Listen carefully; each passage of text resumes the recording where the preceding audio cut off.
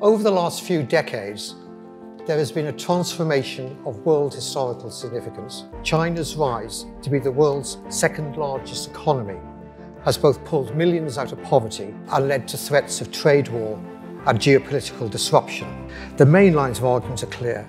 It's about resources and how they were made available. It's about competitive responses and adaptability. It's about state action, and I would say it's more about this fiscal military state. It's about the level of wages and productivity. So I think the history is not dead and buried, it's very much present and with us at the moment.